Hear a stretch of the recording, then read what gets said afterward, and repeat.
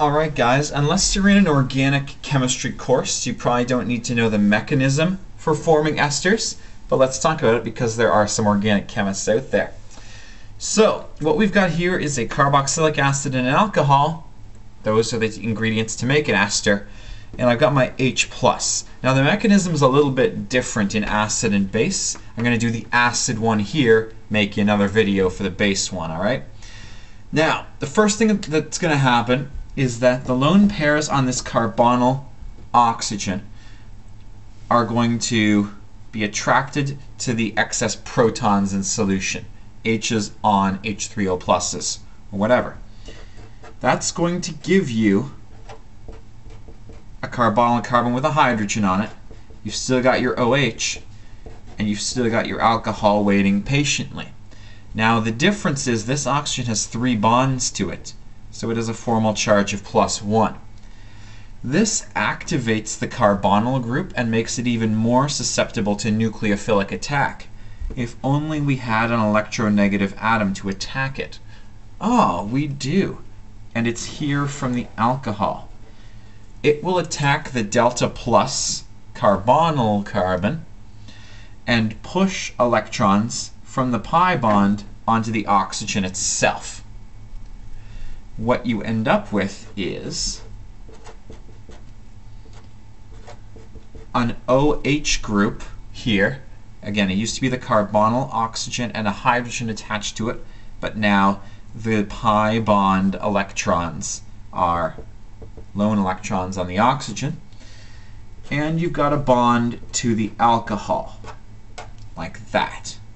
Now, this oxygen has 3 bonds. We still have a total formal charge of +1. We haven't violated any rules. And now we've combined the two. 2 became 1.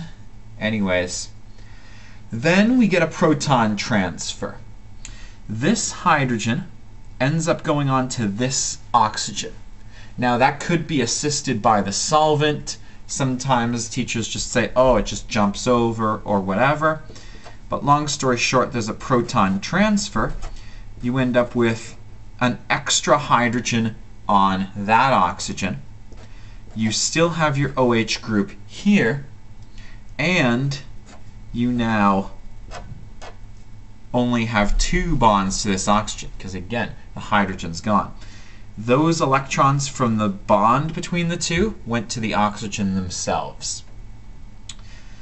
Now, this oxygen has 3 bonds. It's the one with the formal charge of +1, and it is just a stellar leaving group, let me tell you.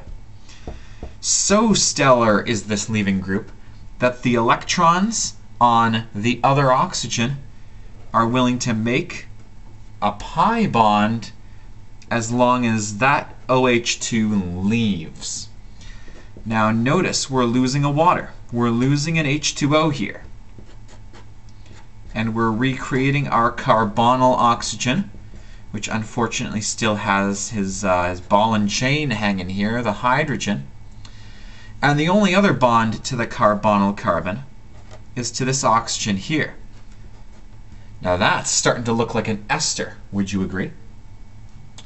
Then all you need to do is remove the H. That's probably also solvent assisted. I don't know, water becoming H3O+. Long story short, we're regurgitating the H back out because we put it in at the beginning. That's the definition of catalyst. And what you end up with is the carbonyl carbon and the carbonyl group, and that carbonyl carbon is connected to the oxygen and everything else that was on the alcohol. So look, we've made it from carboxylic acid and alcohol all the way to ester. And the H+ was nothing but a catalyst. Let's recap. Protonate the carbonyl oxygen. Nucleophilic attack of the alcohol.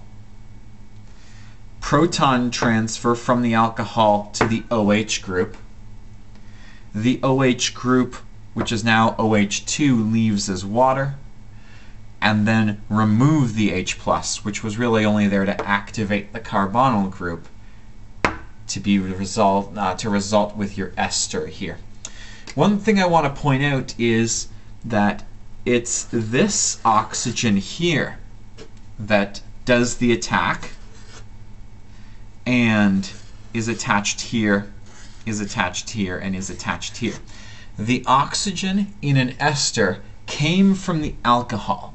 It's not this oxygen. This oxygen itself is gone. It left as water.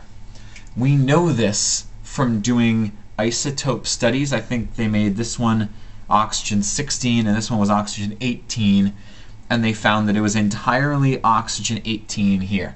All these oxygens came from the alcohols. Just pointing that out. And that's your esterification mechanism. What up? Enjoy life and go make some esters.